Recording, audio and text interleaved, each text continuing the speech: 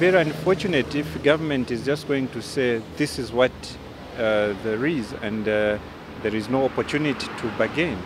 Yeah, because as trade unions, especially as the mother body, we are encouraging, the parties to the bargaining process to use dialogue.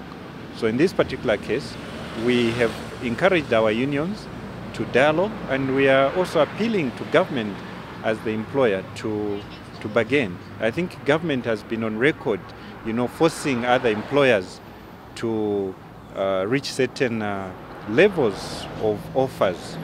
And we have repeatedly made an appeal to government that as the biggest employer, government must lead by good example.